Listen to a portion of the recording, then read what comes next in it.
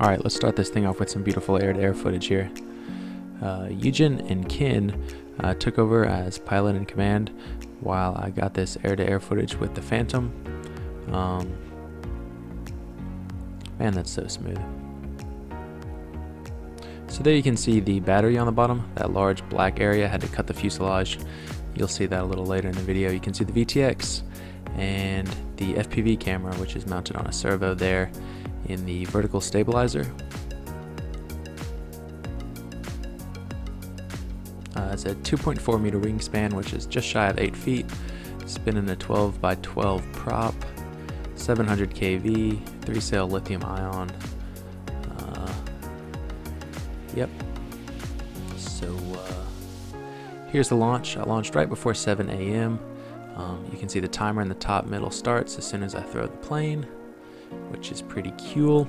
I'll tell you everything on the OSD. Top left, we have number of GPS satellites, wind speed, airspeed, ground speed, distance and direction to home, flight mode. Right now it's auto because I'm using auto launch. Top middle, we have flight time, so 2 minutes and 40 seconds. Top right, we have milliamp hours consumed, current being pulled from the battery, battery voltage, altitude, miles across the ground, and throttle percentage. So most of the flight was spent in return to launch mode, which means I came to the home position and circled around the position waiting for me to take over. Of course, I didn't take over, I just watched it and let it fly. Here you can see we're about 72 minutes into the flight. This looks like smooth video, but I am jumping clips. I tried to make it look smooth, but kind of neat. 81 minutes. It was super calm in the morning, so the efficiency was really nice. Later the sun came out, and even though it wasn't very windy, there was quite a bit of thermal activity, which you can see in some of the later clips is causing some turbulence. I think it probably works out to about neutral. Since I'm not like trying to circle to stay in a thermal, I'm just kind of passing through. I think that the downside of the turbulence is probably outweighed by the slight bump of passing through a thermal. 178 minutes now. Yeah, things are looking pretty good. 270 minutes. Still looking pretty good. You'll see that there are a couple flight parameters that I need to adjust. So we're getting close to where we see some strange behavior. Things are still going pretty well now. Okay, so about to hit 360 minutes, which is 6 hours. Yeah, and so here's some more footage I got with the Phantom. Kin was pilot in command this time, and you can see that the plane is flying with a ridiculously high angle of attack. I have no idea how it's doing that.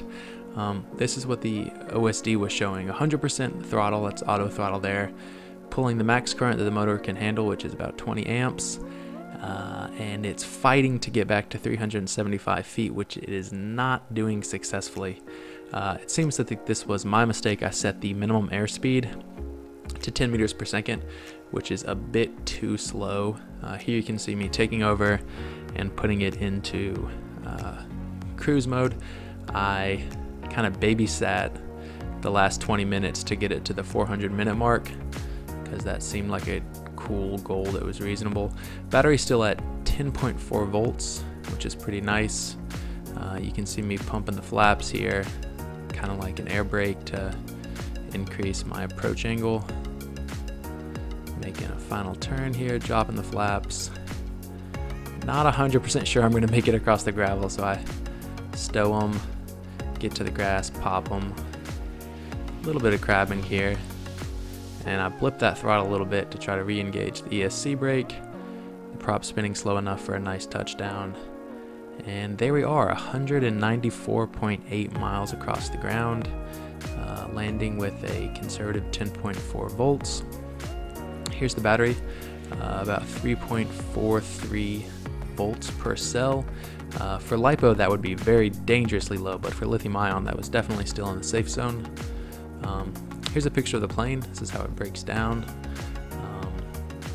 I put that box under it just so when the fuselage is upside down, the antenna doesn't hit the ground. Yep, here's how the wings slide in. I 3D printed a little plastic clip there in the middle of the wing that grabs onto the fuselage. There used to be a much fancier wing attachment system, but I had to gut that. There you can see where I cut the area open to fit that massive battery. Yep, that's what it looks like when it's in flying shape. Really beautiful bird.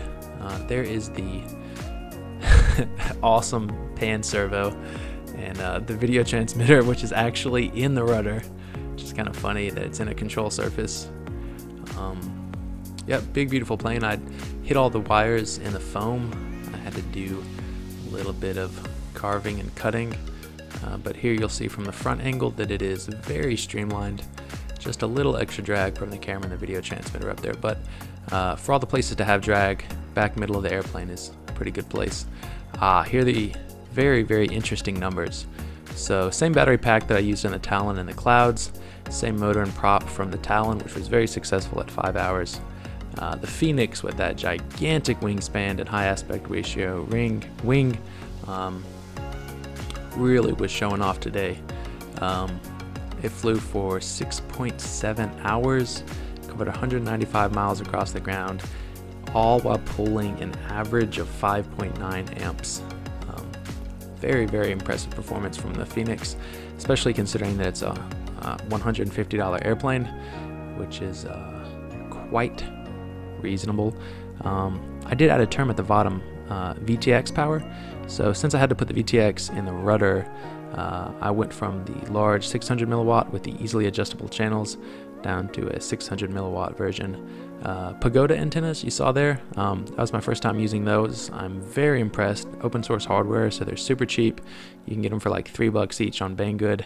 Highly recommend those antennas. I guess the next step from here is to put some solar panels in the wings. I don't think I can put enough to get the voltage up to where it needs to be, so I'll probably use a buck converter. And at this point I want to thank Spike from FPV Reviews. We've been exchanging emails and he has been incredibly helpful in this project and very generous with his time and knowledge. Thanks for watching.